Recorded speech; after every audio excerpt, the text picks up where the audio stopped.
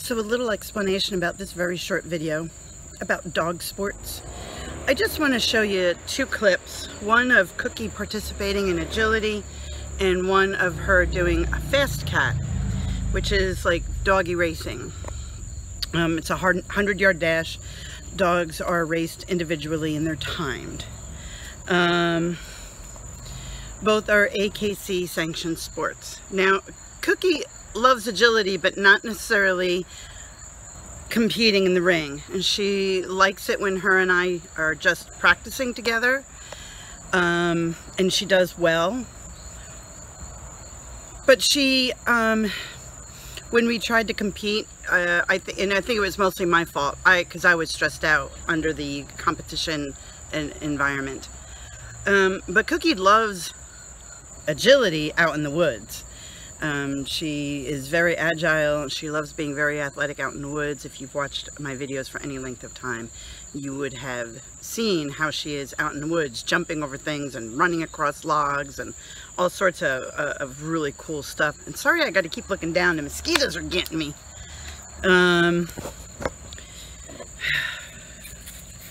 Spray a little bit of vinegar and water around, try to keep the mosquitoes off me so I can finish this. So she really loves it out in the woods, and I do too, because there's no pressure, you know, it's just for fun.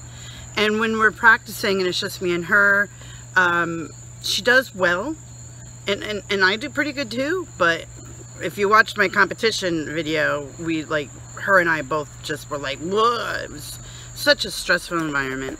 Then we were introduced to Fast Cat. And Fast Cat was a lot different. We went to watch one, and we ended up entering that day because the atmosphere at a Fast Cat was just a whole lot different than at an agility trial. Everybody that was there was having way more fun. I mean, I've been to agility trials, and I'm just going to make up some numbers, but, you know, if there's 100 people competing, you know, maybe there's 10 that are having fun. The rest of them are all stressed out and aggravated, and they'll sit there and tell you they're having fun, but their body language and their dogs, nobody looks like they're having fun. You know, I've seen some people yelling at their dogs because they've dropped the bar, and it was very stressful. But at the Fast Cat, it was just like a lot of hooping and hollering, and everybody's having fun. I guess because there's not as much pressure to perform. It's just a matter of the dog running, and what dog doesn't like to run? There are a few. So if those same 100 people were at a Fast Cat event, 90 of them are having fun, and only 10 are serious and grumpy. And we have seen a few serious, grumpy people at Fast Cat. But the ratio of people just laughing and having a good time at Fast Cat seems to be way better than at an agility trial. At an agility trial, and I've went and watched quite a few, there's not as much of that laughter. In fact, at an agility trial, when I saw dogs do something cute and I kind of giggled, I got dirty looks from a lot of people. You know, and he wasn't even in the ring. He was outside the ring, and they were like, what are you laughing about? So I love agility for the physical and mental exercise. I love agility for the teamwork that is established when you do it.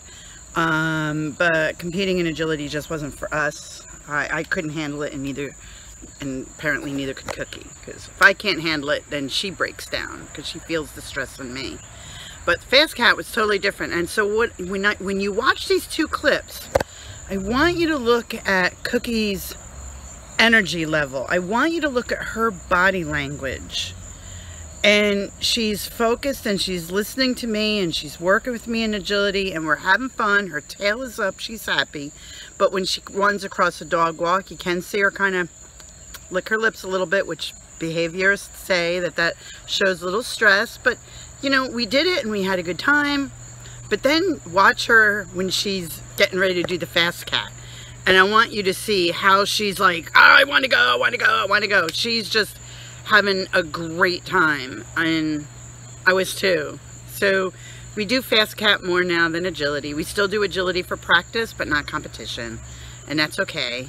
If you want to compete and you love it and you think I'm wrong, that's fine. Everybody's entitled to their opinion. Here's the important message. If you're going to do a dog sport, do it because the dog loves it, not because you love it. because it's about the dog. So when I realized that Cookie wasn't enjoying agility as much, whether it was because of me or her or what, it didn't matter. I was like, you know what? She's not enjoying this. Why should I keep doing it?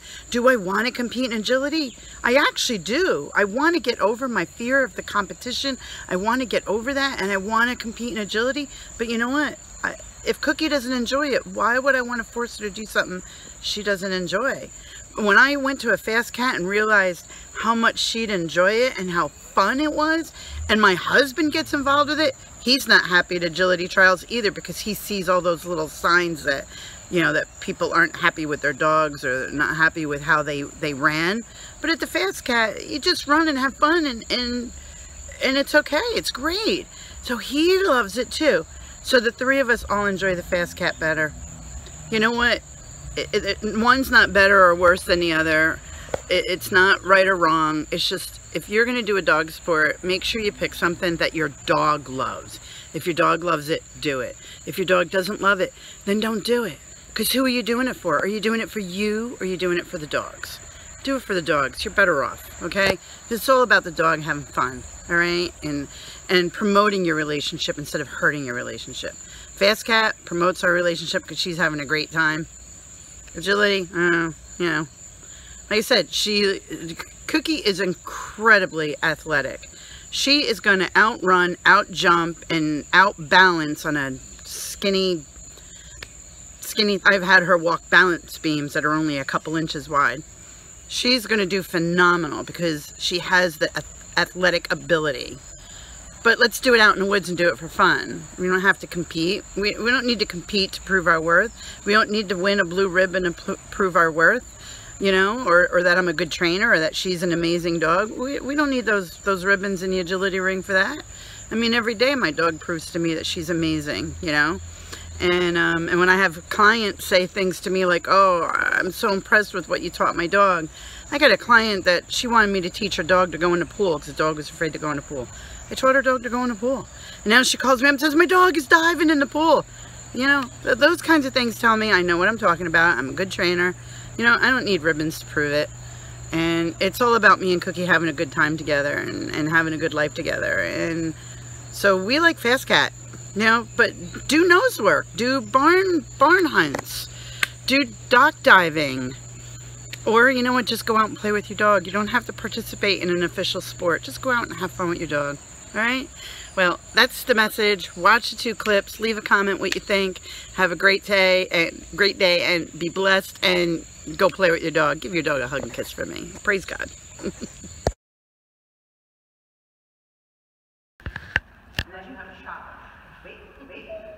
Wait. Okay, over here. Yeah. Over. Touch. Up. Okay. Over. Tunnel. Good. Ready. Over.